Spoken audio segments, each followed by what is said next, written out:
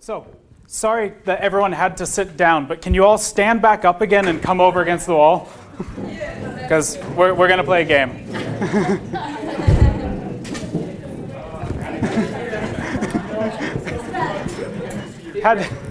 I'm sick and tired of sitting. Okay, sorry, everything's on my phone. I'm not texting.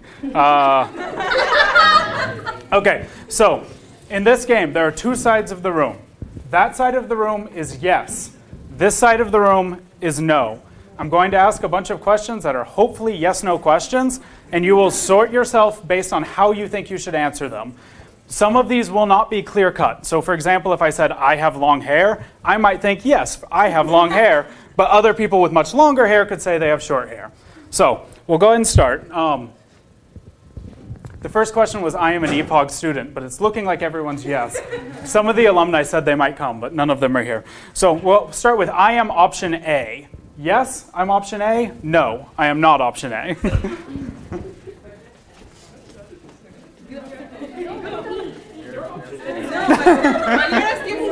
No, for you. Sorry, it's all you. No, who cares about me? This is a really sneaky way for me to get to know who I'm talking to without actually talking to you.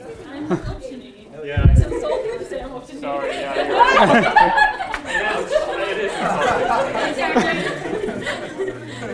Is that all the option A over there? Wow, we had a lot more option A my year. This went fast. Okay, so I am staying in Paris for writing my thesis next year. Yes, staying in Paris. No, going somewhere else.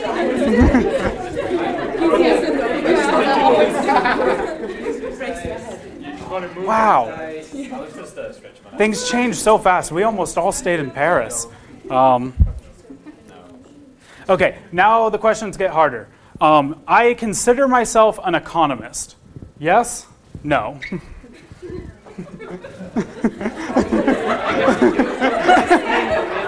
You're allowed to be somewhere in the middle if you've got complex feelings. Yeah, there can be a middle ground.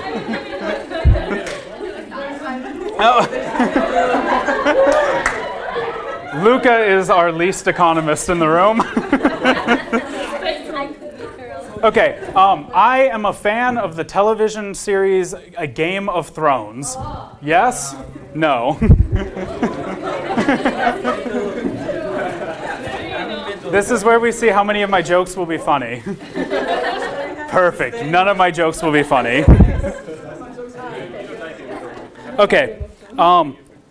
I know what pluralist economics is. Yes, I know what pluralist economics is, or I have an idea of what pluralist economics is. Yes, over here. It has to be deep. No, that's the next question. So everyone has some idea. So the next question would be, I consider myself an expert in pluralist economics. I really know a ton about it. For yes or no. Okay. We've got a lot of middling and a lot of traffic jam.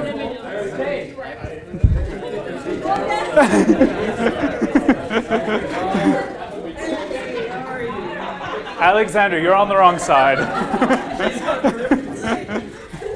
Okay, end of this game. Everyone can sit down. Thank you for playing with me.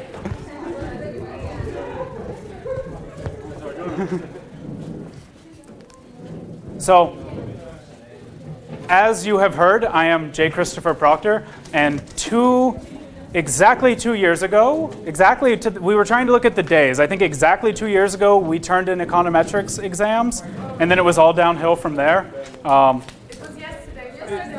Yeah, it gets better from there. So this was us. Oh, it's dark. Well, this was our class in 2016, drinking by the river, which is now all underwater, which I'm assuming is your guys' fault for some reason. And there's me in the middle of it with a bottle of very cheap champagne. And so this was me 2 years ago. And this just kind of for context of what I have done after EPOG. When I was in Kingston, I got really involved with a group called Rethinking Economics. Rethinking Economics is a student movement that is trying to reform the way economics is taught, mostly at the undergraduate level, but also increasingly in more broadly of how we do economics. And so the main things that Rethinking wants is real-world economics. So I studied economics as an undergrad, starting in 2010, and every single class, you would sit there and it was as if everything was perfect. And kind of all these perfect little models moving around, and we never talked about the financial crash. We never talked about the recession and what's going on, how do we explain it? And so that's really the start for a lot of people, is understanding that there's a disconnect between what we're being taught and what's going on in the real world. And the next thing that you sort of realize once you start paying attention is it feels like when you're studying economics, you're learning a lot of different things, all kinds of different books. But then if you look closer, it's actually different editions of literally the same book. And almost everyone in the world has Greg Mankiw's Principles of Economics. And that's it. That is what economics is.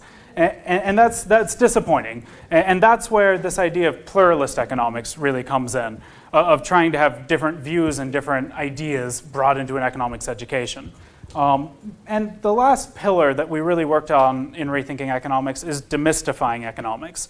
And this is something that even the heterodox are just as bad as most of the mainstream people when it comes to explaining economics in a way that normal people understand and care about. And so I got involved in this in, I guess, 2015, and it has been an insane 2 years in terms of Brexit in the UK, Trump in the US, and watching the way the economic dialogue is shaped and how it seems like facts have gone out the window, but not just like, oh, that's a bad thing, but like, okay, what do we do about that? And one of our big responses has been we need to talk about economics in an understandable way. So that is sort of Rethinking Economics in a nutshell. And one of my biggest things that I did with Rethinking Economics was create this book, which it's right here. It's actually a real thing. So we started this in Kingston when I was there with Professor Stockhammer. And his idea was, you're doing all of these lectures, all of these seminars. Half of them are people just introducing you to a school of economic thought. What if you just took all of those, had the professors write them down, and publish it in a book? So we drew up a timeline. We figured we could have the whole thing done in like 12 months. And 3 years later, we finally have Rethinking Economics, an introduction to pluralist economics. And there's a promo code that I sent to all of you for like 20% off. We can talk later, but we decided to go with a big mainstream publisher because we really wanted to try to access people who didn't already know anything about pluralist economics and tried to get this into like more mainstream classes by having it be a traditional textbook. One of the drawbacks is that it's super expensive and we're really unhappy with the publisher about the price. So if you sort of go on in this world, like talk to people and we can have conversations about kind of different ways to do things in the future. And so that was my life up until about 6 months ago, and then I found an organization called OIKOS. So OIKOS is a really similar organization to Rethinking Economics, except focus on sustainability issues. So it was started 30 years ago in the beautiful Swiss city of St. Gallen to try to integrate sustainability into economics and business education. And originally, the idea of sustainability was a very environmentally focused. It was basically integrating environmentalism into business. But over the years, it's really taken a much broader definition of sustainability to include social sustainability. And so as part of this mission, they wanted to hire someone who did pluralist economics and someone who could really talk about different schools of thought and get their member groups thinking about pluralist economics. And so somehow they decided to pay me to come and do this. And so right now, I have left my apartment this Wednesday and will be traveling for at least 3 months, going to lots and lots of different cities, talking to OIKOS groups, rethinking groups, groups like this, and trying to introduce them to pluralist economics. We met with the OIKOS Paris group yesterday. If anyone's interested in OIKOS, there is a group in Paris. They're mostly behavioral economists, oddly enough, but they were very nice. And so yeah, this is what my life has turned into in the last 2 years since EPOG, and it has been great. And now I'm here to talk to EPOG, and there's kind of a natural question of why the hell would I introduce you to pluralist economics? If anybody in the world should know about it, it should be this master's program. But I thought of a couple reasons, and I already had the workshop, so I might as well run it. And the first was just thinking from my own EPOG cohort, there were very different levels of experience with economics. So I know we had one guy who came from a medical background and was trying to understand the pharmaceutical industry and thought, well, I need to get an economics degree. And so he was learning everything about economics. And so things like this for a lot of students would still be quite helpful even this far into a degree. For other kids, some of the ones coming from Kingston or Berlin, you've been hearing this for 2 years. And you might be sick and tired of this by now. But a lot of you will also be doing PhDs, and you may have to teach students sometime in the near future. And so a hope is that I can show you a different way to teach classes and a different way, different pedagogy.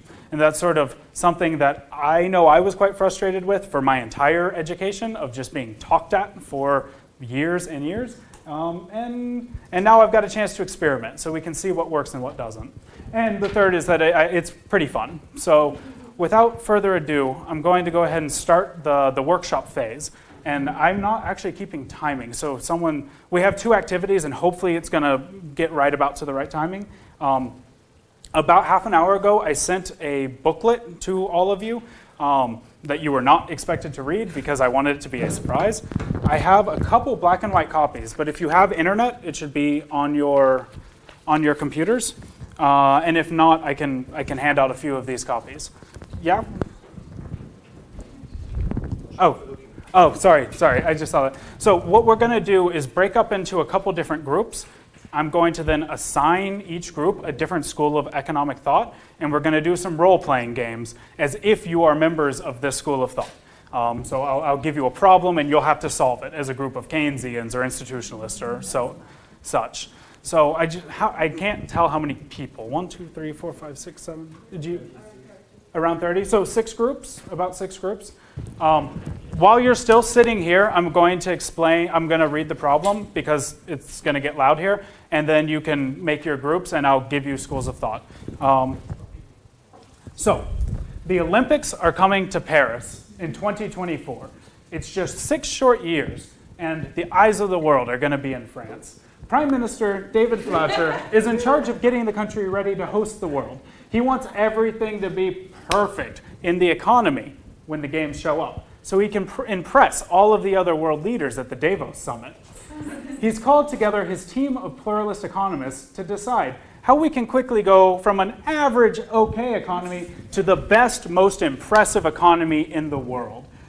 I want David wants concrete proposals about what we should do. This isn't a time to summarize the theory of your school of thought. I want specific ideas that he can pass through his parliament to make this economy great in 2024. Great.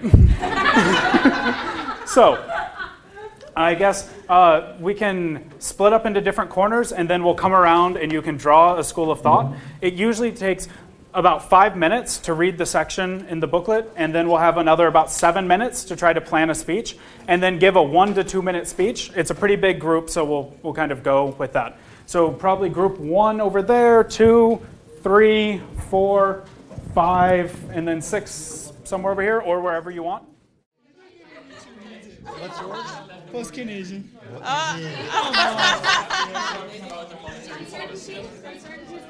What's yours? It's not a problem, it's good. It is the problem. No, it's not a problem, It it's is a good. problem. Creative destruction.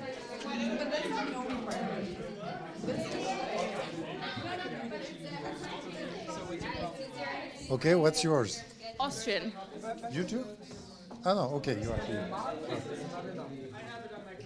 What's your group? Feminist economics. Ah, okay.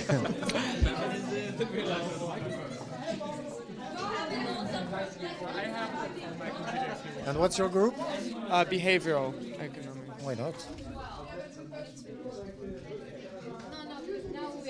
What's your group? Marxist. Great. And you, what's your group? Complexity. Okay, good work. Cool, are we about ready for presentations? You don't have to be sitting or anything if you don't want. But the one rule is you've got to talk into the microphone so the people at home can listen. Does this group up front want to start? Yes. You look closest to ready. just get this to you. And you can like present to everyone.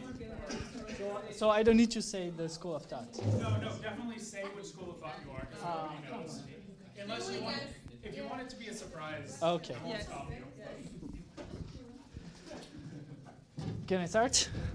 So we are group 6, and we have some public intervention for fostering the economy in order to have a great Olympic Games in 2024.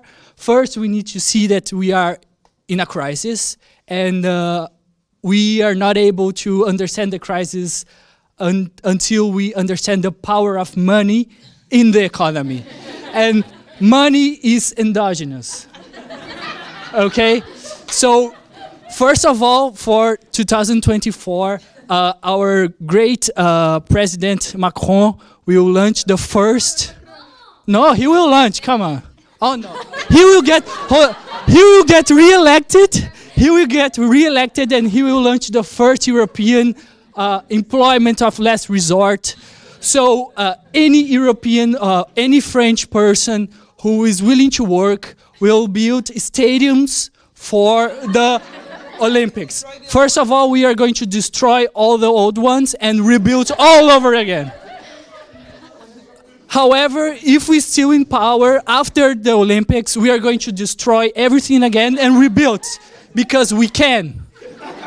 And we don't have problems of balanced trade, because we are going to implement the Bancor and the Keynes plan.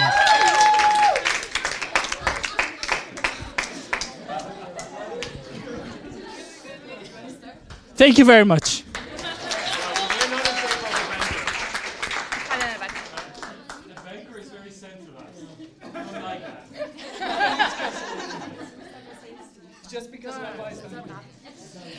So, from our point of view, France needs to be decentralized, and that's the first and foremost thing that needs to happen. David, we appreciate that you're the president, but we need local authorities, because it's only on the local level that people have information and can act accordingly. And in order to coordinate this wonderful information, we have our great price mechanism that arranges for everything and conveys the information necessary to each economic agent. So, therefore, we also don't need all of these set wages and so on. I guess the market will do. And also all the government agencies are a problem, so we would really want to see the market mechanism work also in healthcare and in infrastructure. And well, finally, there shouldn't be a monopoly on the issuance of money by the government or by such an agency, but we would really like to see competing currencies and would appreciate if France could change towards Bitcoin. So for yeah, so I guess like this we will have a great Olympics, everyone in their part working together on this great piece, but bottom up.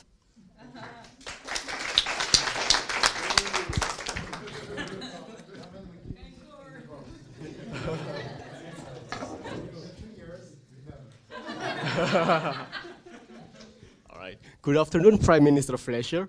We would like to report to you that the economy is complex. And in the long run, it's complicated. So what we suggest to you is that we keep our promises quite modest. We keep our promises quite humble. We might think that we understand how economy works, but the truth is we don't have any idea whatsoever. And we also want to propose to you, however, for us to employ the universal basic income, but that is because we are closet Keynesian actually.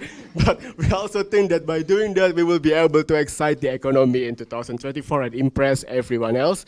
But expect things to go very wrong in the end, because things might go very wrong in the end, and most of the times they will. So, so always implement safeguard every here and there. Always expect that things will go way into the wrong side, and maybe we can survive in the end. Thank you.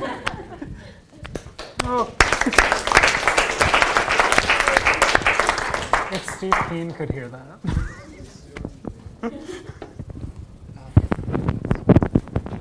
So, Professor Flachet, we have first a question that we, did I say professor? Prime Minister.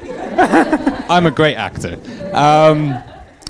First, the question: what is the price to our fellow delegates? What is the price of your mom's dinner that she makes for you with love and care?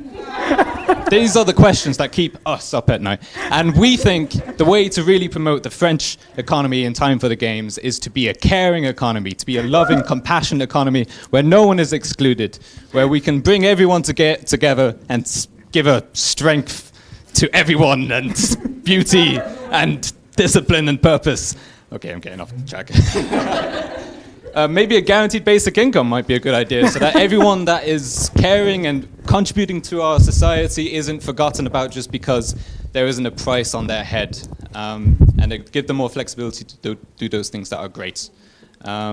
Perhaps maternal and paternal leave for those who want to look after children and so on.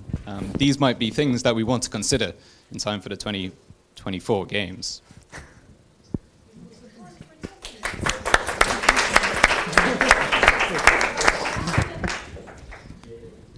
So first,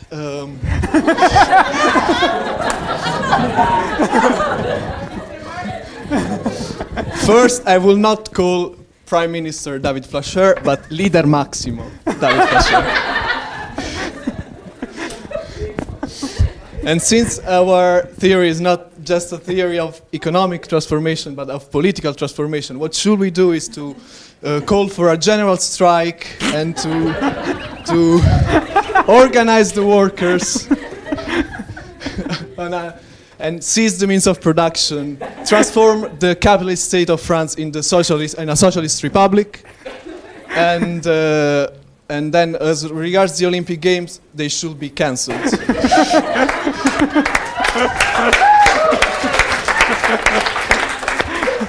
Because the example of the comrades in Brazil teaches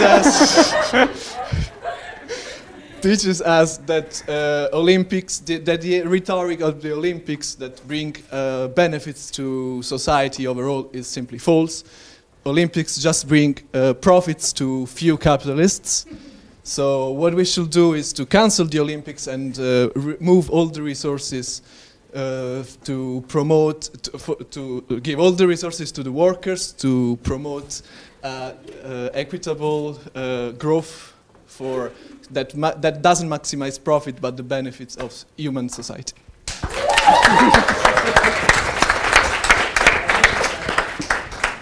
Was there one more group? Yes. Prime Minister, I have bad news for you.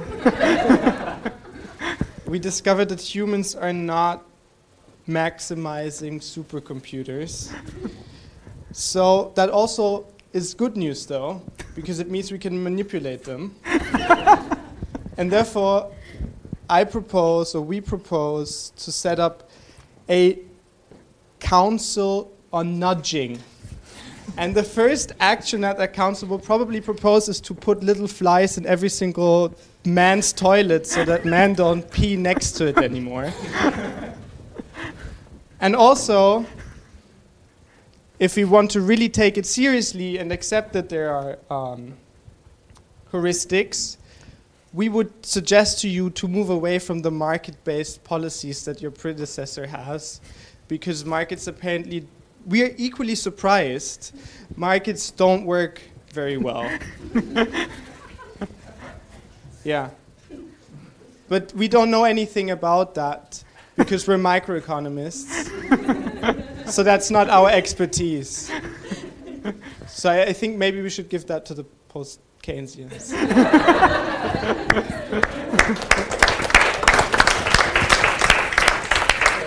If everyone wants to stay where we are, oh, actually, do we have a decision? Not so many concrete proposals, except basic income and cancelling the Olympics, which is probably the best idea in my view. So let's cancel already the Olympic Games and try to find some other thing to increase effective demands. Perfect. But in an ecological way, probably. But nobody talked about ecology. They will next time. but for the moment, nobody, even the post-Keynesian, I thought the post-Keynesian have moved towards something else than just You really growth. thought that? No.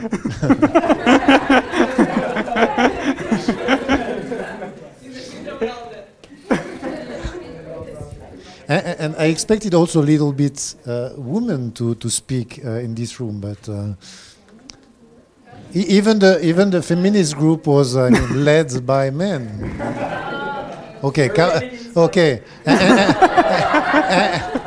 and courageously, the only woman who speak decided to defend the market, right?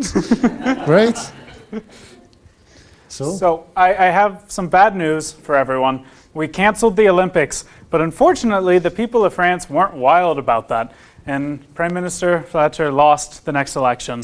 So, but I do have good news. We're all academics now, and we are all at the University of Paris 13.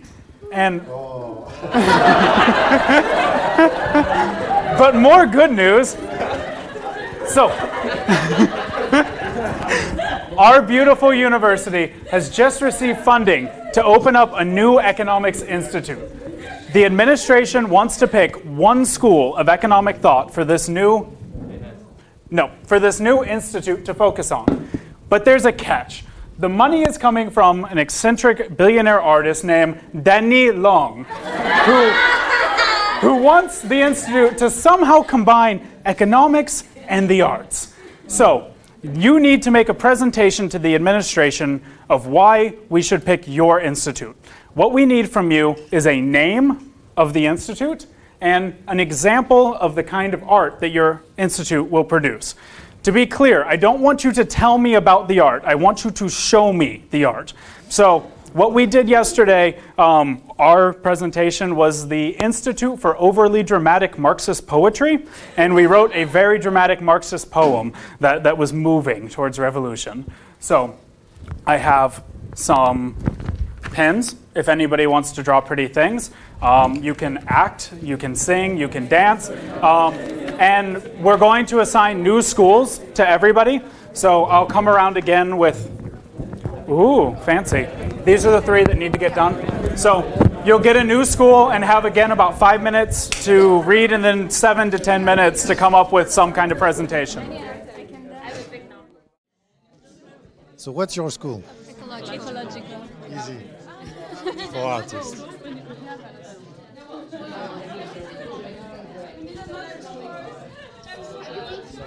So, and what's your school?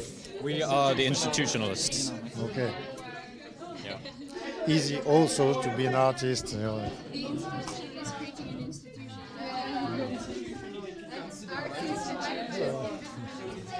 Are you here? No, you are, in which group are you?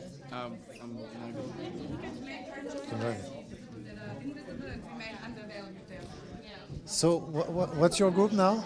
We're feminist economists. Yeah, oh. What a pleasure. After being Austrian, I feel really relieved. So you have just 2 minutes to speak then, huh? Okay.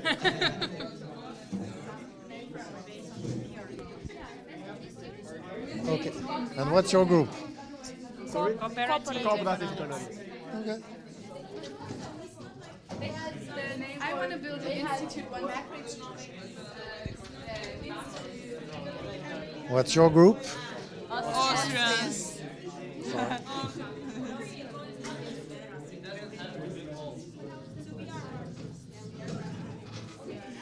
And I already asked, no, what's your group?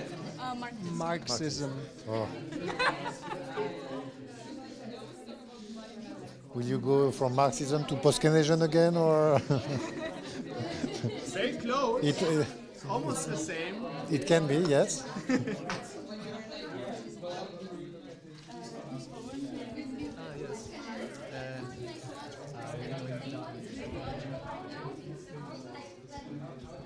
I lost the election. Fortunately, Donny Long is now billionaire. Did we have any Marxists in this round?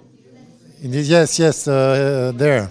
If we didn't, we were going to read our Marxist poem, but we can leave that for another day. But no, you can, of course. We can have two Marxist groups. It's a kind of competition. There's always two Marxist groups, at least. to enter. Okay, presentation time. Looks like everyone's ready to go.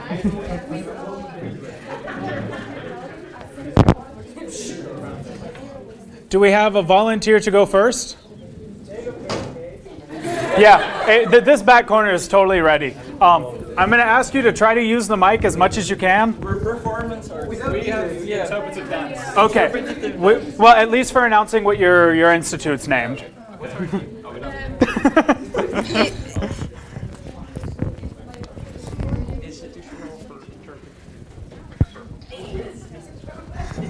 So the institution is called the institution.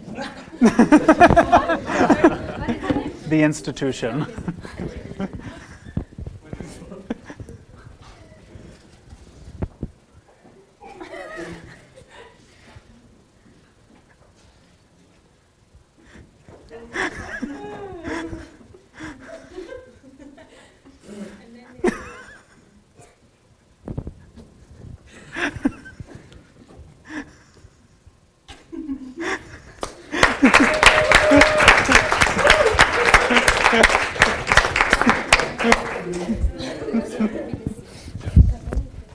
Who's next? Institutionalist economics, I'm hoping.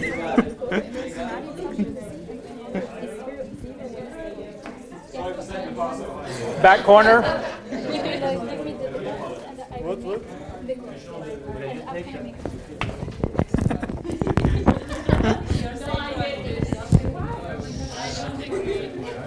Okay, so our institute has got the best acronym, because in EPOG we have the very best acronyms. So our institute is called EPOG, which stands for Equalizing Empowering People's Power Femstitute. And in our Femstitute, in the EPOG, we have so the institute we would like to build would contain multiple rooms, right? And in the very first room, there would be lots of black and white pictures of people who have fought for the rights of women in the past, right? Lots of suffragette pictures. Then in the second room, there would be, this would be a room where people would automatically switch gender roles. So men would suddenly start to care about the people around them. They would start to cook and take care of children, suddenly. And then we would have a room that would be full of pink glitter. Just for fun. And then we would have, very importantly, another room with pictures of women who made the work of very important economists possible. So we'd have Adam Smith's mother. We would have Harriet Taylor Mill, the wife of Mr. Schumpeter, who's nobody knows her name. But with our institute, people would know their names. Thank you. Middle group? Middle group here? Well, our institute is the Common Creativity Institute. As we are very good at drawing, we wanted to represent people building a city, but it was not possible, so we ended with this. And the idea that we wanted to transmit was people cooperatively working together, not profitly driven, and building a common city, which is the result of a bottom-up process, and where, as I was saying, there is no interest, or it is not profit-driven, and where all people have their insight and participate in their process and in policies and in decisions. It looks like someone over here is very ready to go.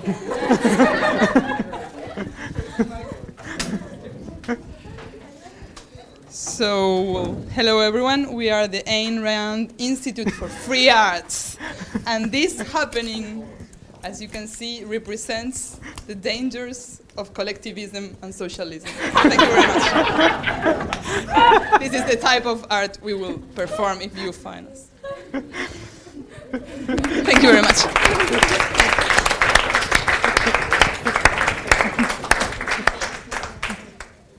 There's a group over here.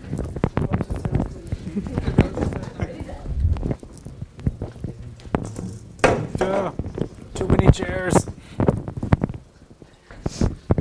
So our institution is honoring our Honorable Myaskovsky. And it's the name of the institution is Myaskovsky, who was a great poet, a Soviet poet. And so what we're going to do is basically we have in mind two very practical policies. The first one, we are going to, none of the current platforms that we have nowadays, for-profit platforms, they're all going to be destroyed. And these platforms, for example, Spotify, Netflix, Deezer, Amazon, all of them are going to be owned from now on by the artists. So the artists now own their own art, okay? And the second policy, also very practical. We're going to paint all the buildings of this city red. And this is mainly the prototype of what we have in mind.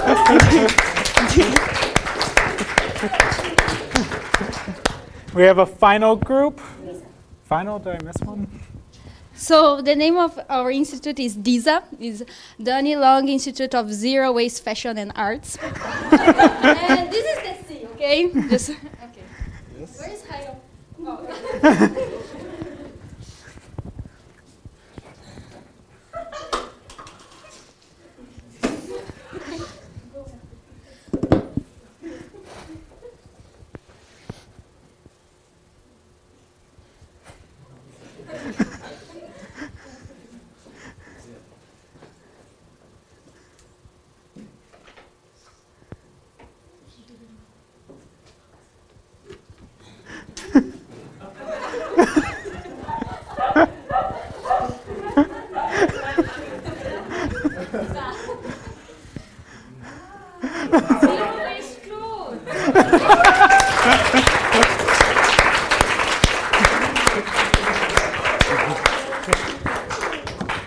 Was that the last group? Yes. I think we can have a 10-minute break and then do presentations from the discussants. Yeah. Oh, should we read our poetry? Okay, we'll read one poem from the Marxist Institute of Overly Dramatic Poetry. And then oh yeah, then I guess David picks the winner. You have to make the sounds again. Capitalism. Everyone goes to work, but where does the money go? Capitalism. They take our time, they take our money, they take our freedom. Capitalism. There has to be a better way. Say what? Workers coming together, taking the power. Say more. Building a world without discrimination, without injustice. Marxism. Breaking down the class barriers that keep us apart. Marxism! Marxism. Let the revolution begin.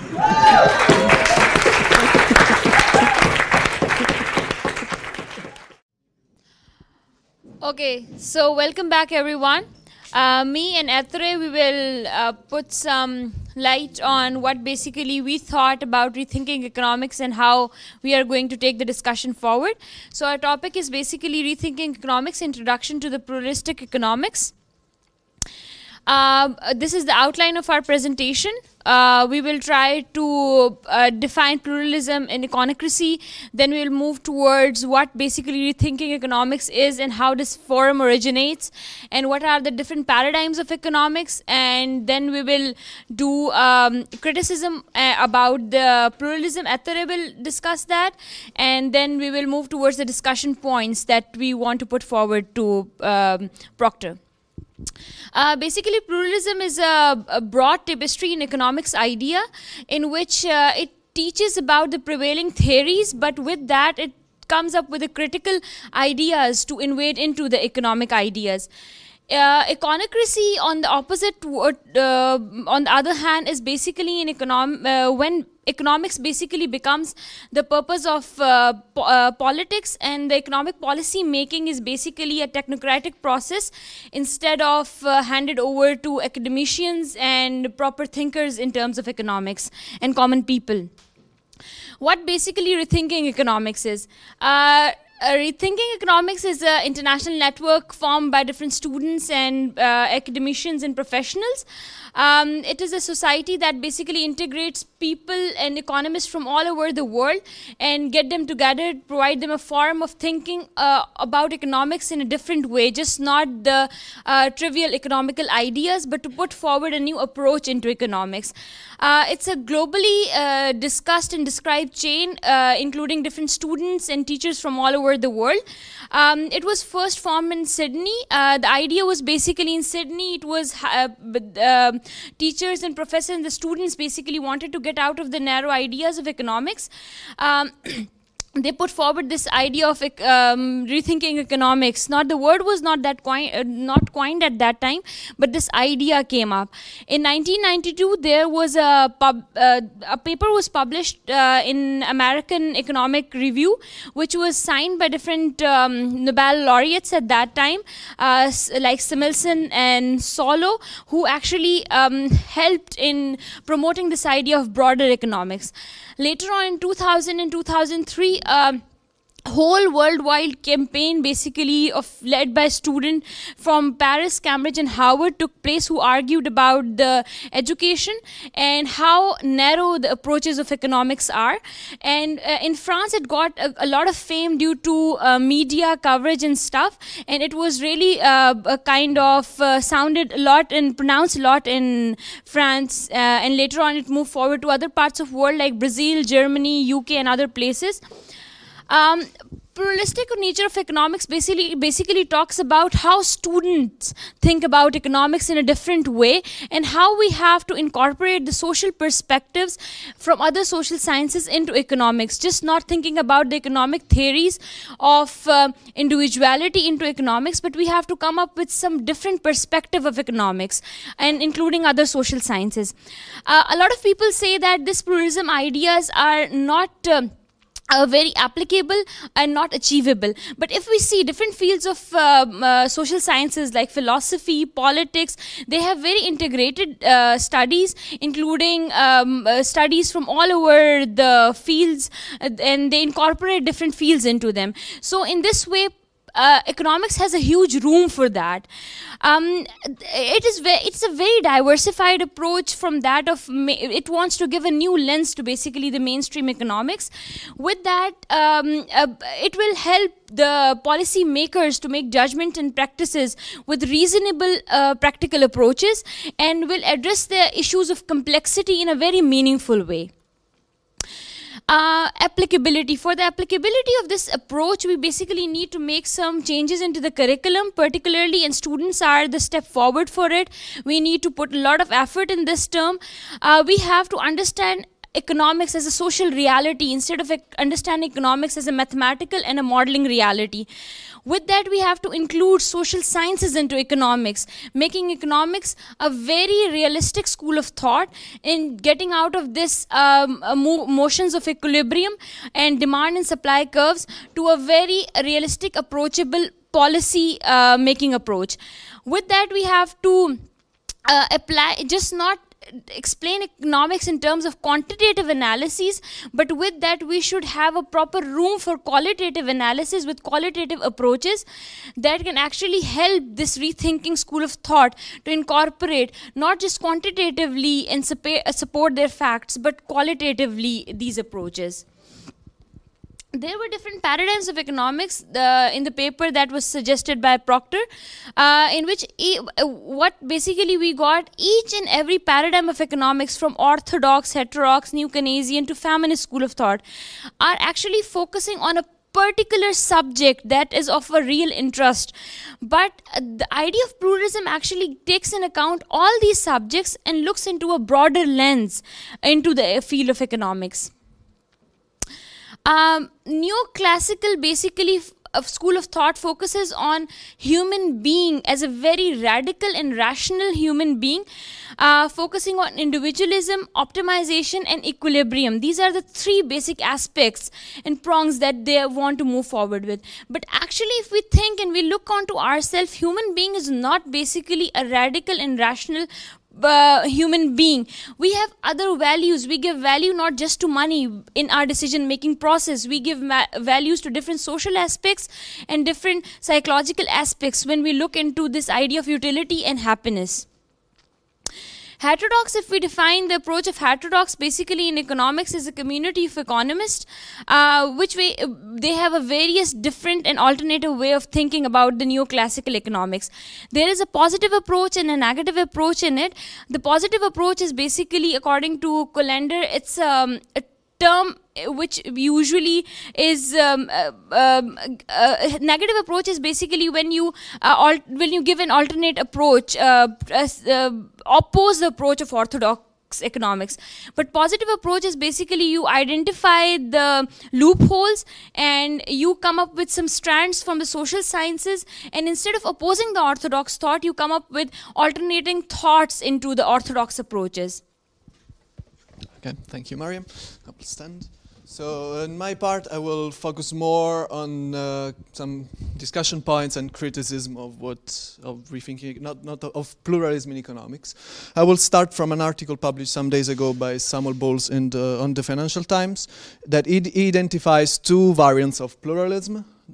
Pluralism by juxtaposition, that I called selective pluralism, even for spelling reasons, and according to which different approaches are contrasted, more or less what we did before. And so there is the post-Keynesian, the Marxian, etc. And then the pluralism by integration, that is the one that Samuel Bowles advocates.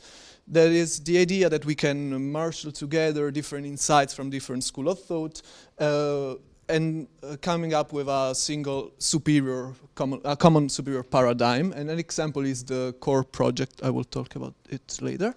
So first, trying to criticize the idea of selective pluralism, I will try to tell you a story, a scenario from a pluralist world where the pluralist revolution has won. And in all universities, students take classes of neoclassical economics, post-Keynesian economics, Marxian political economy, etc. And so basically no one in this room will be unemployed and everything perfect. But then they finish undergraduate, graduate studies, and they get hired in central banks, big corporations, international institutions, etc. When asked to solve a problem, the former student will do exactly what we did before. So, and we'll probably come up with a paper saying that's the solution proposed by Lucas, Friedman, Tobin, Hayek, Keynes. If he's a risk lover, he will mention Marx probably, and he will say then that's the choice. Pick up one at your pleasure. The outcome is probably that the guy gets fired. And in this sense, the moral of the history will be that there are many ways to solve economic problems, but they are always the result of a precise choice that are based on what we believe it's the most effective policy. And to determine what's the most effective policy, we should maybe look at another idea of pluralism, that is the eclectic pluralism advocated by Samuel Bowles. But in this sense, I will say that the idea of eclectic pluralism is always a way to preserve the status quo. And there are two examples. The first is the reception and the reabsorption of the general theory within the mainstream with EPOG, the LM curve, and everything that you already know. And also the core project that I mentioned before, that is the project directed by Wendy Carlin with Thomas Piketty, eminent economists, that founded by INET, that try to put real world before the theories, because the theories should come after the real world. That translated from Newspeak to English will sound like there is no alternative to mainstream and we should follow our research agenda. And the history of economic thought in this sense completely disappears. And the second argument that I will base more on a Gramscian perspective, that according to which social science is always the result of a more or less precise political choice, and intellectual is always organic to a certain group or social class. And for example, I don't see why a pro-labor economist should try to combine his ideas with someone that wants to cut wages and wage protection. Then second, now probably you will laugh at me. I took this citation from Skeia, is taken from the British Journal for Religious Education. That is, the paper is on pluralism and plurality in education, in religious education, and that's very impressive. How that if you substitute the word religion with economics, you get an article that can be published on Real World Economic Review or something like this. That's maybe just it really explains the state of the art of economics, probably. And this idea underlined a contradiction of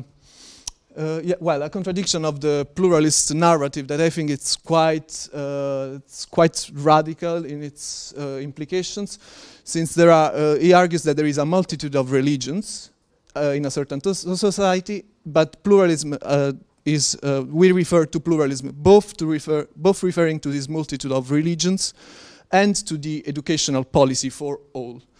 And in this sense, it distinguishes between plurality and the attitude toward plurality.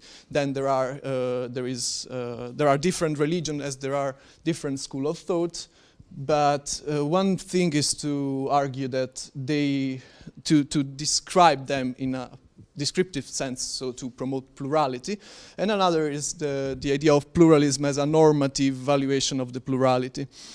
And he also uses the duck rabbit illusion to explain this. And now coming back to economics from this interdisciplinary drift, Riccardo Bellofiore, an Italian economist, wrote something I think quite interesting in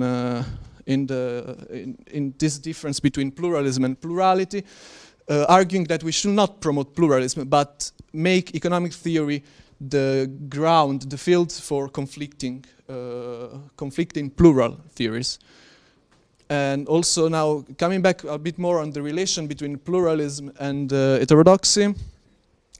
There is this nice debate on a book edited by Fulbrook in 2008 between Tony Lawson and Davis, in which Lawson argues that heterodoxy is inherently pluralistic in its constitutive orientation, and so there is an ontological distinction between heterodox and orthodox. So orthodox is anti-pluralist precisely because it's monistic, against the holistic idea that inspires heterodoxy. And so my first discussion point will be, why should we promote, since the orthodox is inherently anti-pluralist, why should we promote pluralism? That means coping with everyone and not the heterodox research agenda. Then we have also some other discussion points. We want to, for the sake of curiosity, we want to know a bit more on which were the main challenges and achievements faced by rethinking economics in terms of changing both the curricula but also the research agenda. And what's the intake of the organization regarding the current state of the art of academic publishing? I think to the publish of perish in highly ranked journals and so on. Then at second point, I will ask you, don't you think that also more than pluralism we should promote critical thinking that somehow is missing both in the mainstream and also in heterodox economics sometimes? And well, and the last case study is, since the pluralist heterodox economists keep hiring neoclassical colleagues in their economics department while the opposite never happens, is this pluralism sustainable? So these are our references, and thank you.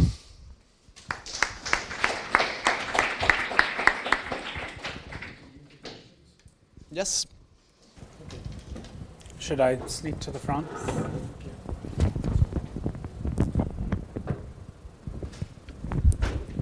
Okay. I don't know, can I stand? Is there? So I think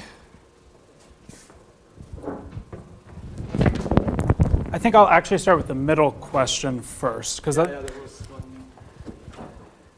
Oh. Yes, at the end. Yeah, no, staying here. On the question, sort of this question of plurality and pluralism and different types of pluralism, and really comes down to a question of what is it that we want? Like, what is the ideal system that we're working towards?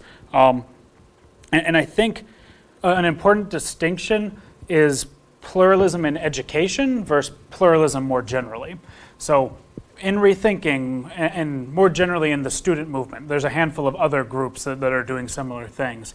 We talk a lot about pluralism in education, and particularly in undergraduate education. So what that does is it sort of tries to set aside some of those questions of like, what should a research agenda look like? What should graduate studies, PhD, like should you have to learn everything? And say like, those are kind of complicated, tricky questions, but for an undergraduate degree, that's where it seems more clear-cut, that if there are all of these different disagreeing schools of thought, students should be introduced to them. Students should at least know that they exist.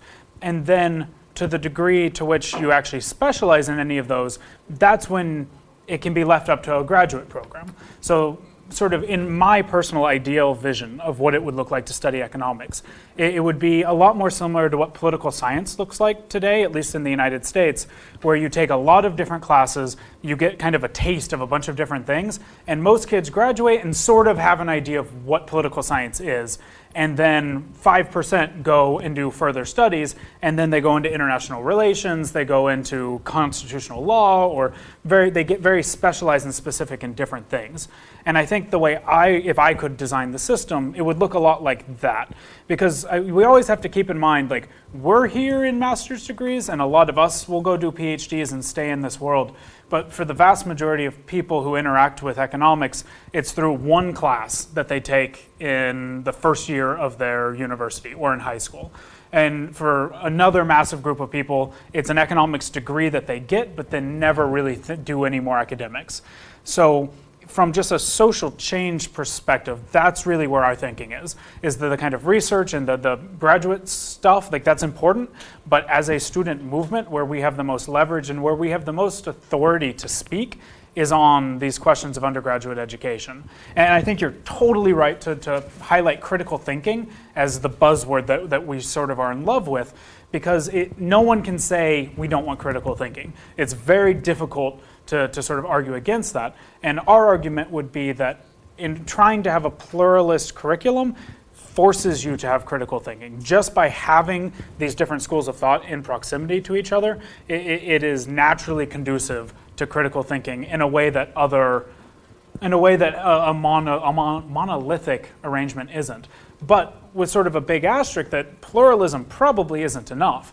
And that's where things like methods, teaching methods come in, and real world activities. So something we talk a lot about in other groups, and when I'm talking with more undergraduates, is like, if you could design the activities of your class, what would you do?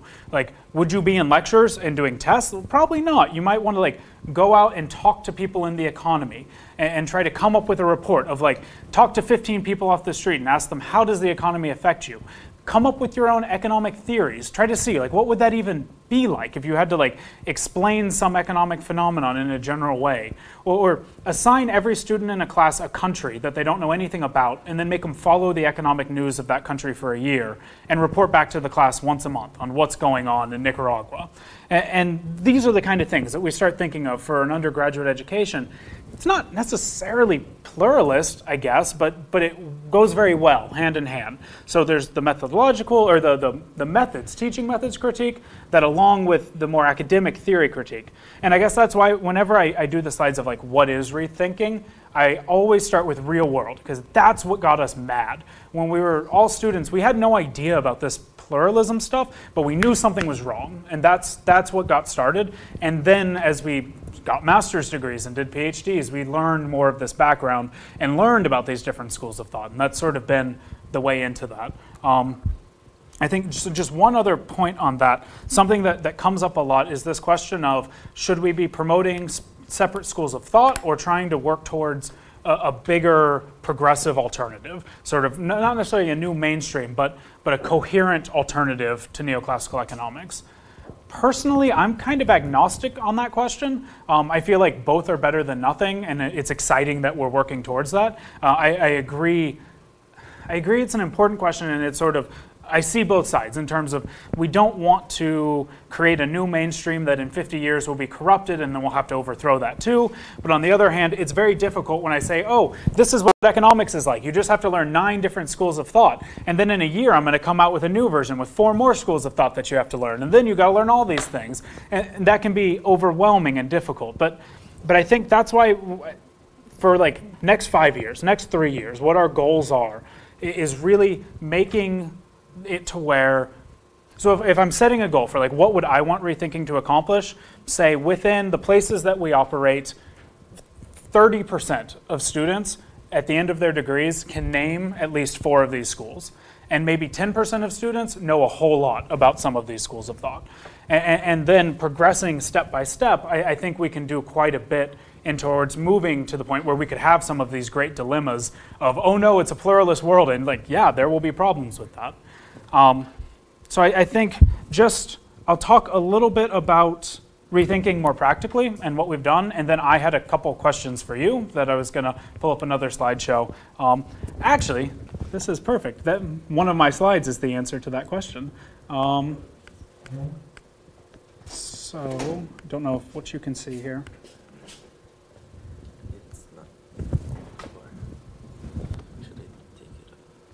Yeah, oh. So, there. Oh, it's like totally gone? So I guess the structure of rethinking is local groups that are organized on university campuses, and then an international structure that helps support those local groups. And so within that, there's kind of 2 lines of attack. One is local university groups trying to impact their university and change their own curriculums.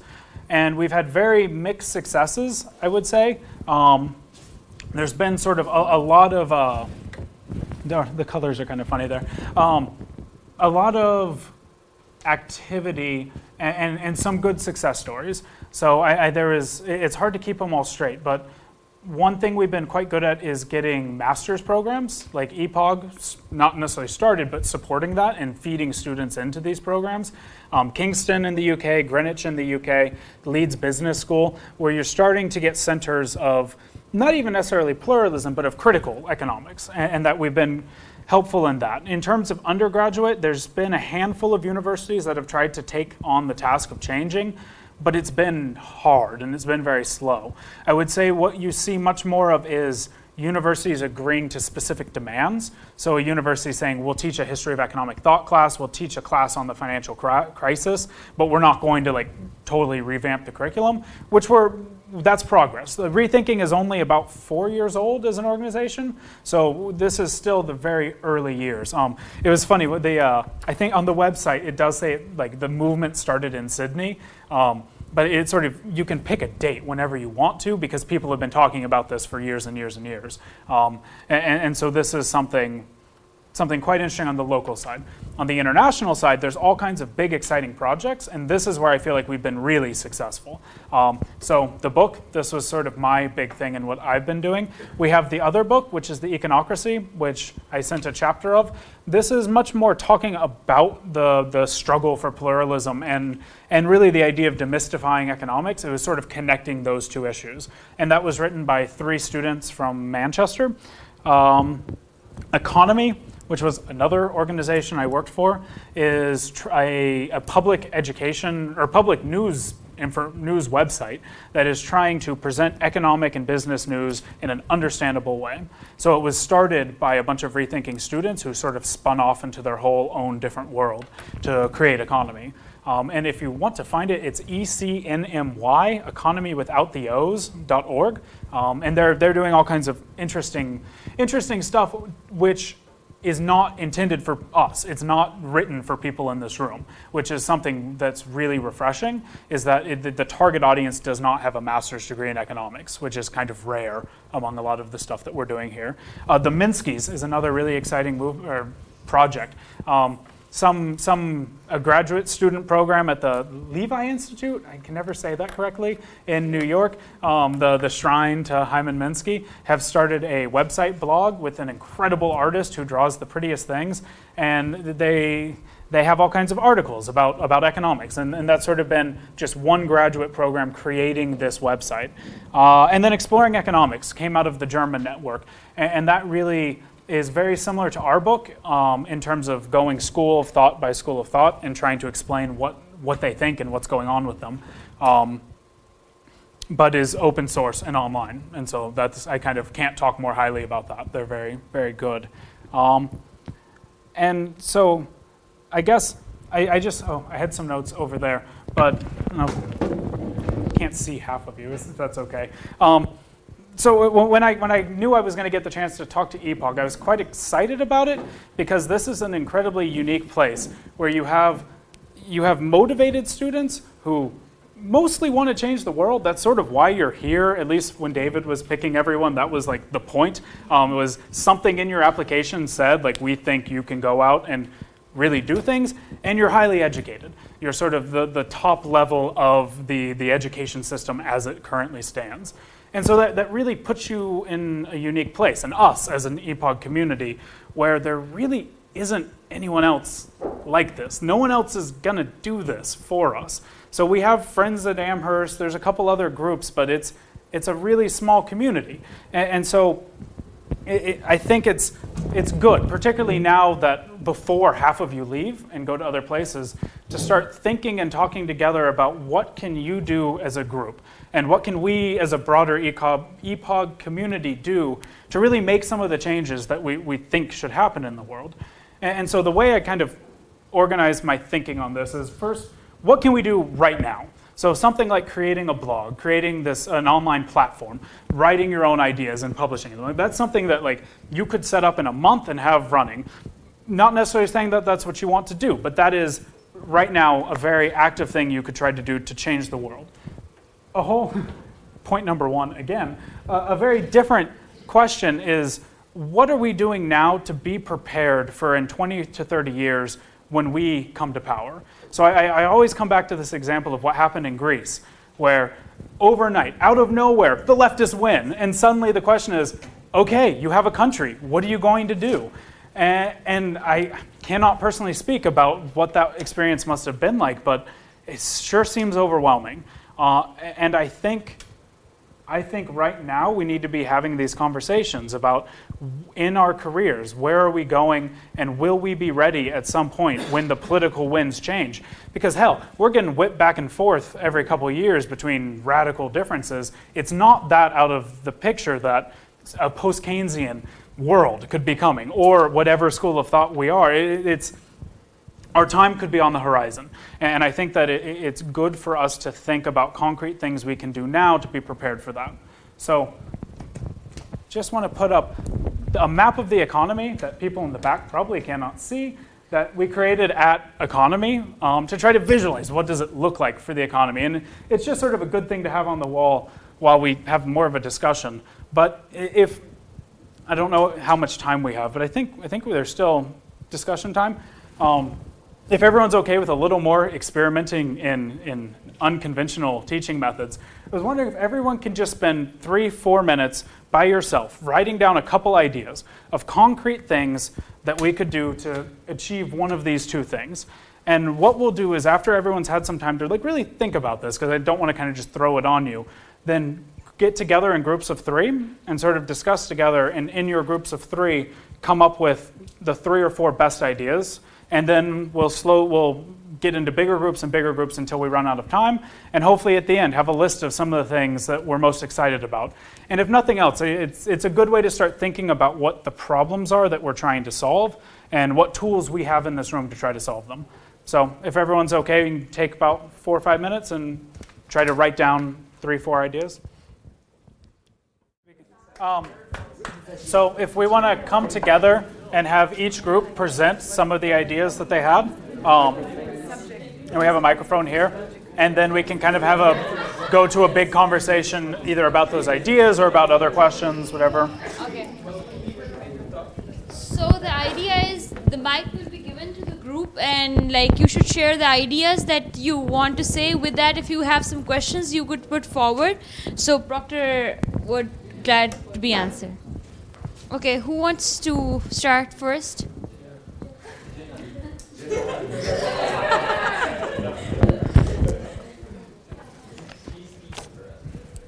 Okay.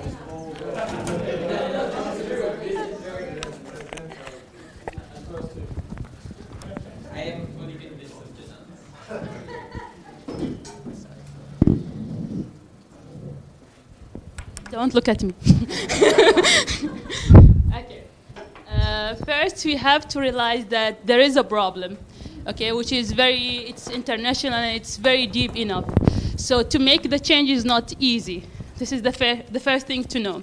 Okay, now we will move to the second step if we want really to reform the system. To reform the system, you have to have many aspects, and it's not enough to speak about them now. But first, you have to realize something, that the mainstream thinking is very strong. It's really, really strong. And it's really brainwashed. Like, I mean it.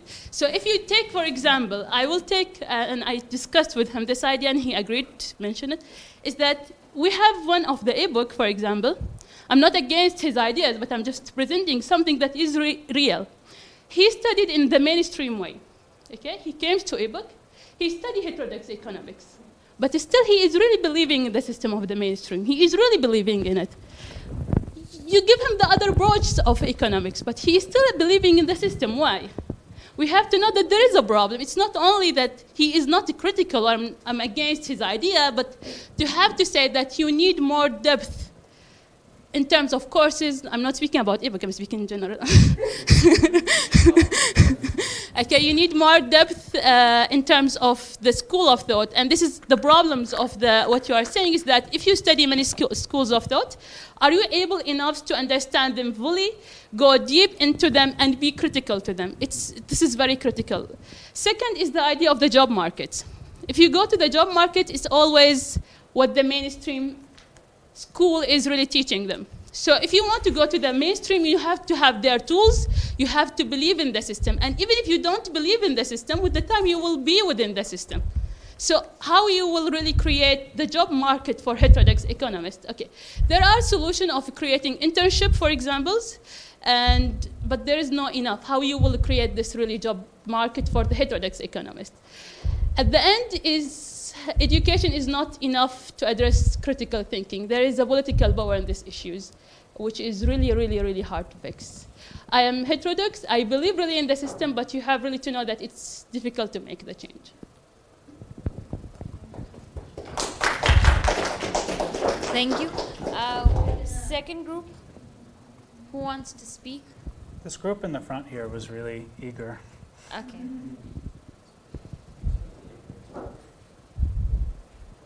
Who would speak on it? Can we share the mic? Yeah. Okay, great. So I start. One thing we can change right now was that in principle, EPOG is an awesome program, and I think many of us would defend it to a far point. However, we think maybe that in EPOG itself, we should have more space to exchange ideas, to increase the number of sessions such as this one. Thank you very much. Let people brainstorm more, get together more, increase groups cohesion. We have seen this in the first 3 weeks, but I just realized I was sitting here and you said, yeah, just brainstorm a bit. And I handed in the econometrics report yesterday, and I had so much work to do the last month that there's absolutely no space left in my brain to be creative about this. So I think if we take EPOG's mission seriously, then we need to create more space for this in order to build and maintain strong ties between us. Another thing is that very important point, I think, is that we have to sort of overcome the pessimism or a slight minority complex several heterodox economists have, because of exactly the points Jean just mentioned. So the question is, what sort of story do we want to tell to other people? And yeah, along with this goes that we have to sell ourselves, and that means that within the group, critical assessment and I don't know, sort of harsh critique can be very justified, but maybe looking outwards, it makes sense to always defend the program. Yeah, and then do you want to make a point? No. Okay, yeah. And I think connected with that is also that we should maybe rather the whole heterodox thought, we should rather see it and especially sell it more as a toolkit that actually gives us more tools to analyze real world problems, and maybe not say, okay, the mainstream tool is like bullshit and we have like a better tool, but saying like, okay, but actually we have more tools, and actually that gives us maybe a view on the problem that others do not have, which could also giving us, if we frame it the right way, actually also bargain power when we then looking for jobs and applying for jobs in the job market.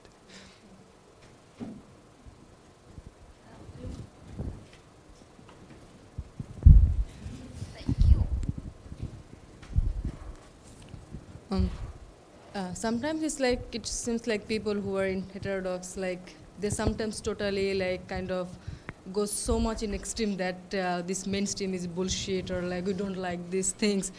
I mean, at least we have to at least know that, okay, what they are saying or what they think, and then if we go for this critical analysis or things, I think that is the best way to do that. If we know that what is your counterpart is telling and what is your counterpart is doing, then it's really, really difficult like to proceed with those things. And also it's not like that, sometimes maybe also you need to like combine maybe the both according to the situation, the way, or maybe, and in a way we are not something inventing new, it's like you are adapting the previous one in a new way. That I feel whenever sometimes I read any theory, it's like, okay, there was something before and we are making, we are adding something on it, that I feel like most of the times. And that is, I think, feel like the most important things. Like it's not just exist, like just go with the one is existing on you. Add some things and go for it. And also like in, if you see that economics, like there are so many parts, it's like they ignore sometimes the minority part. That if you see kind of any kind of analysis or something, like you'll see that the analysis for the minority things is always missing. For example, the transgender things or the gay things or those things is always missing from the analysis. Even the heterodox economics also, they are not considering those kind of things. So how you see the difference then? So maybe someone else can also. Thank you very much. I think the problem of mainstream is that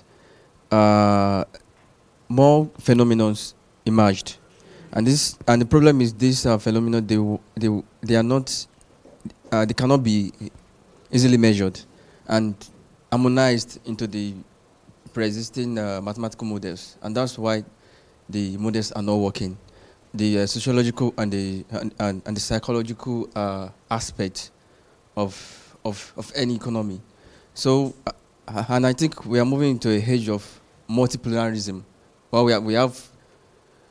we'll be having many schools of thought, even in the rethinking economics. So we have many people with many schools of thought, and it will be so convincing. I think what we need to do is first to look for solutions so as to measure variables, to create a unique school of thought, a proper global convergence on how this we should identify these problems and try to measure them, to solve them.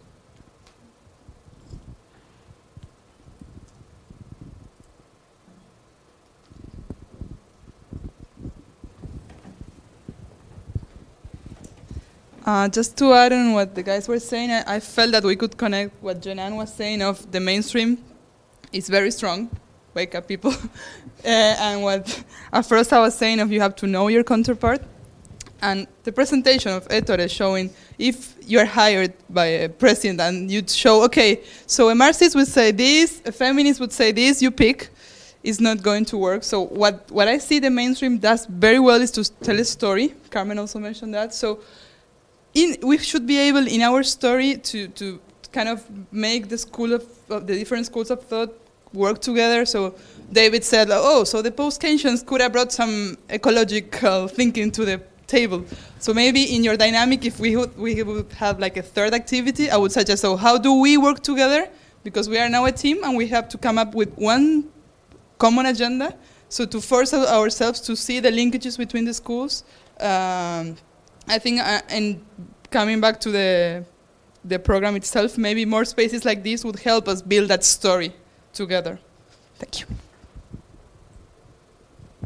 This group over here. I saw a good discussion over here. Somebody. They didn't agree on it. I mean, we didn't. Some of the points were mentioned already. So maybe one of the main points that came to our mind was that this problem of discoordination. That mainstream has something very coordinated, well structured to tell, and maybe there are very small groups all around, like very local groups that have these ideas, but it has never been conciliated, and the communication is very difficult. So maybe tackling this problem of communication and integration of the ideas, maybe through media and enhancing the communication tools of these local groups. David, did you want to share your? I think there's also a generational interesting aspect to it. So if I look at the case of my university where we created the Rethinking group in Montreal, in the 70s, there was a pluralist department, but neoliberal rise, change in departments. It's progressive, but the impact is very felt today in the term of if you have a new generation of people going out of the university, they don't face prepared institutions that can take them on and from which they can build, even though they have the critique and the potential and all of that. Because these institutions were destroyed and because the media place also changed quite a lot, not being used to having those voices, for example.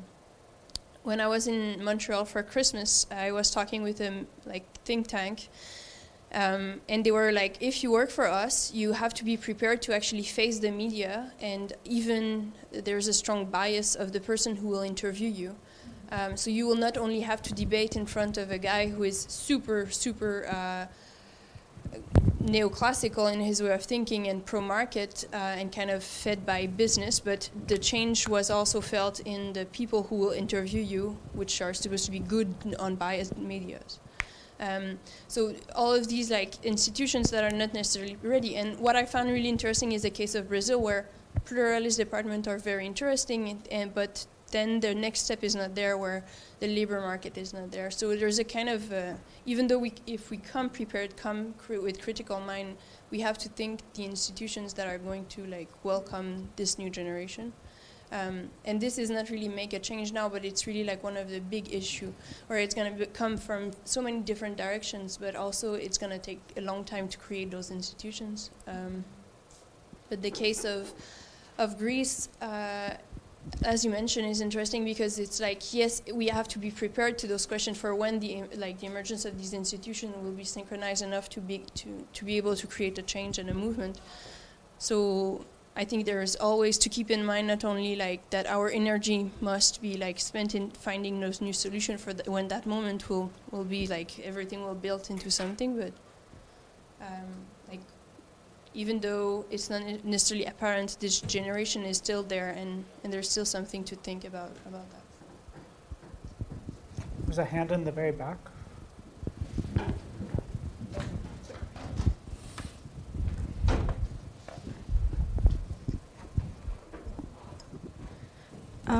Thank you again for today, and I tried to raise my voice a bit so you hear me. I just have a notice regarding the composition of the cohorts of EPOG in general, and perhaps we are the ratio of people from developing and developed countries is a bit more than 50%, I think. And as a former EPOG student, what do you think those who went back to their countries in developing countries now are doing? Or are you communicating somehow? Are you trying to develop opportunities as well, not just in, because apparently most of the movements like rethinking economics or other ones are based either in UK, Europe, US. Do you have any connections with those who went back? Because if so, we don't want to be, we don't want more than half of the cohort go back to their countries and then get absorbed totally by their jobs, whatever it is, whatever the orientation, heterodox, orthodox, whatever, but then lose all the networking that we have talked about in Turin, perhaps all the externalities that could be achieved, but actually not due to the loss of the networking among the alumni. So, thank you.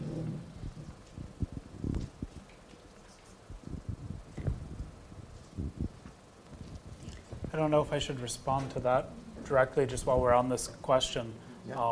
Yeah, I'm just trying to think kind of person by person through my cohort and the cohort before me. And I feel like the trend was a lot of people from developing countries actually stayed in Europe or went to the US, mostly for PhDs or other job opportunities. And I'm sort of like trying to think of examples of people who did go home to their countries, and I don't know if I can think of, I'm sure there are, but I'm not coming up with names. And so I think that's a different problem. That is also something we should talk about. And you're totally right in terms of the Eurocentrism, really at this point, of the student movements, because they're not actually in the United States very much at all. It sort of is UK and Europe with local groups in other areas. That's something, so in OIKOS, for example, there's 5 or 6 groups in India, and they're kind of quite proud of having that presence, but how integrated can we actually be is always a big question when it costs €1,000 to fly people back and forth. And so that's sort of, it's conversations we have, I think it's conversations EPOG should have, but I think this is where EPOG does have an advantage, because just financially you can bring someone to Europe once and be here for 2 years. And it's not like with student organizations where we're mostly dealing with conferences and events, and it's I think the geography is much harder. But in terms of like going back and building institutions, not just in Europe, but all over the world, and yeah, I'm not the one with answers to those questions, but I'm glad we're asking them. There was. I thought Leila was gonna say, but I think one of the most important thing is also get involved into politics, because it's not just keeps in the academia, which is really important also, but just studying the theory and not doing anything where actually the change come, and for that also like EPOG, economic policies in the age of globalization, and actually we had few classes that actually discussed policy. That Danny Lang tried a little bit, but not really open for the discussions. And maybe if what we could do change now. Maybe now it's too late for the semester and for people that are going, but it's like more actually group discussions about can be even small groups. Depends on the topic that people are interested, but some place that we could go deeper in topics instead of having lots of work, but really broad and in a way that you actually don't understand completely. Yeah.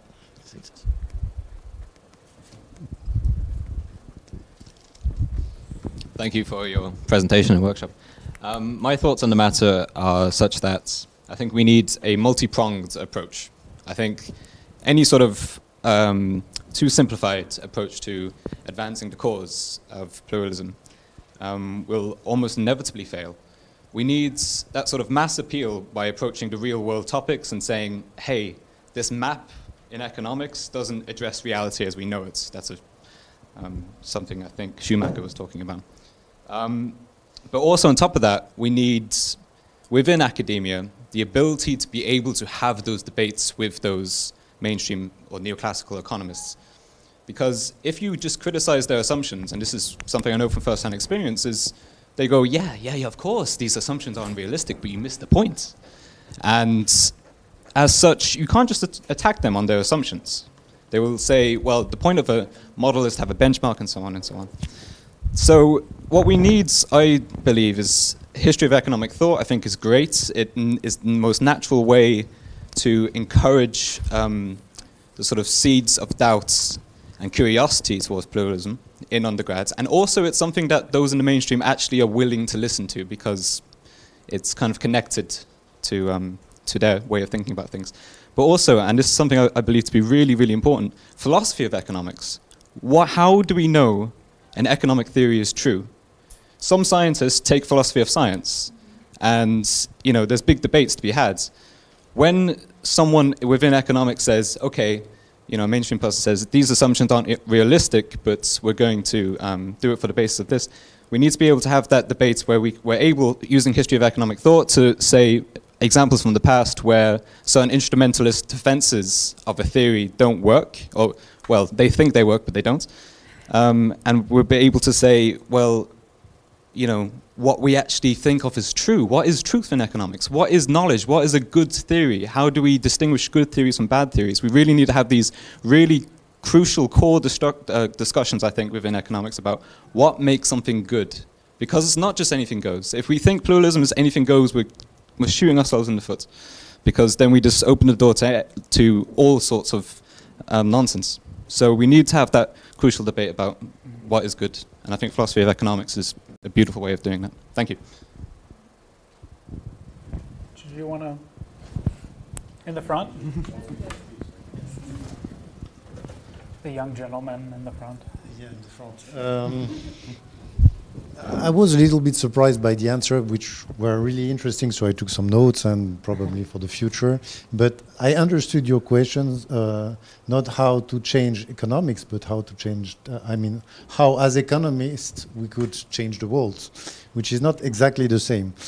And so I wrote on my paper because he asked me, so I met with myself and I say, okay, maybe we should volunteer much more in NGOs, in politics, in campaigning, because when J. Christopher was here in EPOG, it was the time of the campaign for Bernie Sanders and Hillary Clinton. So he had his computer with Bernie Sanders written on it, and was really advocating for him. And so, a kind of engagement which was, I think, very important. And participate to the debate is really also, in my view, very important. As economists, you are able to write statements to send it to the newspapers. You are able to participate to think tanks.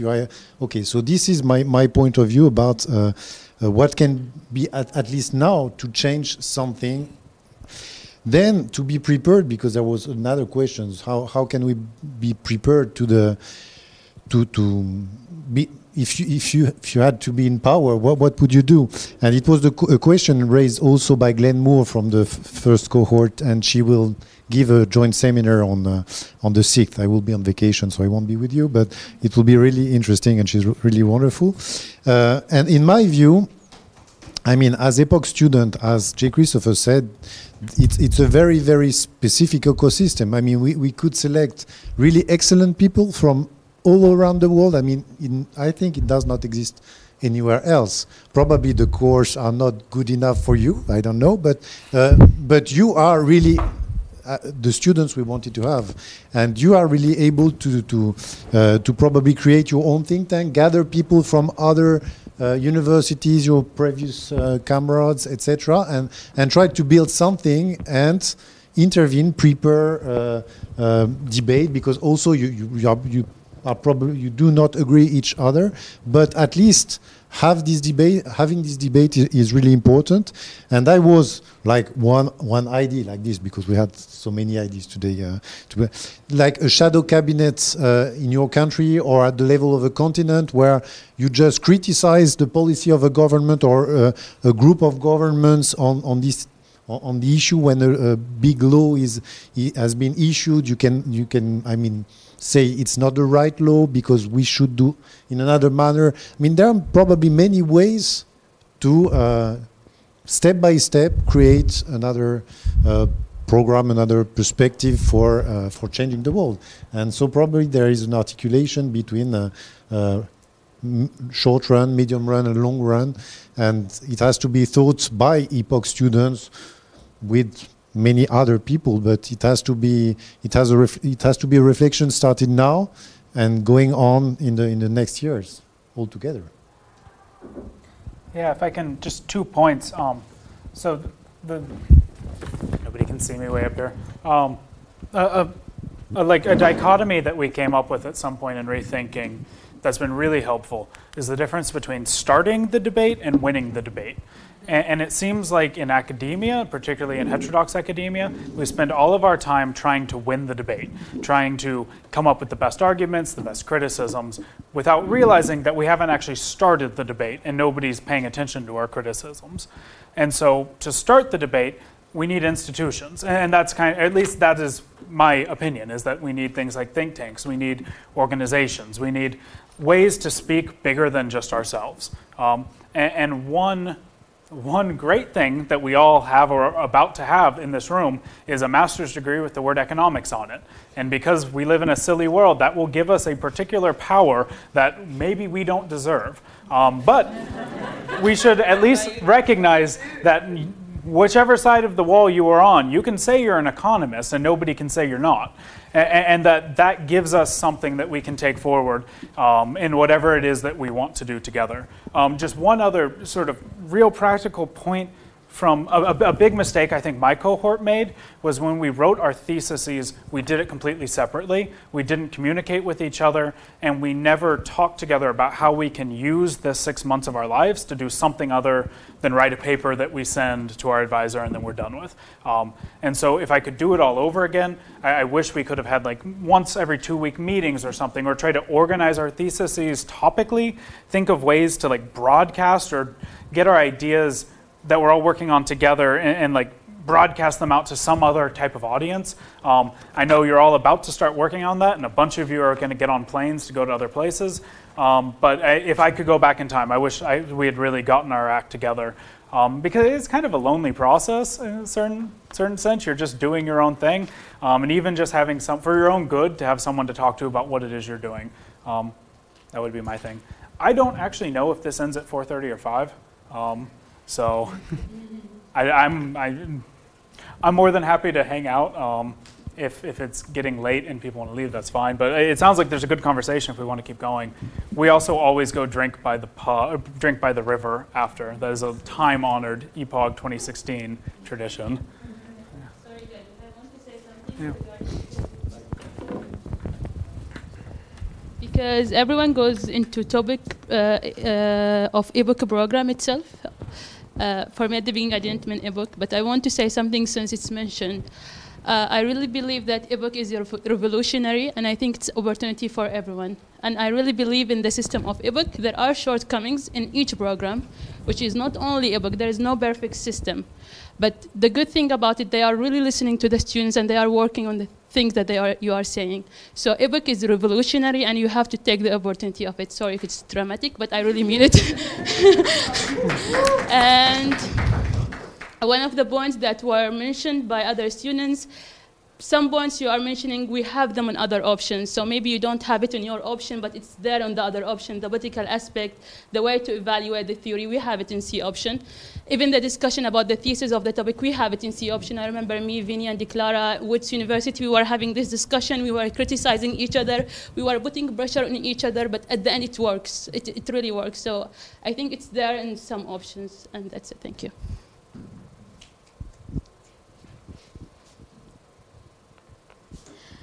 So I guess that's all for the day, maybe. Yeah, thank you so much, Proctor, and thank you so much for coming. It was really interactive. Thank you so much, all of you, for being here, and see you again in the next session and the next joint seminar. Before that, for the econometrics exam, maybe. So be prepared for your defense. Goodbye. Have a good day.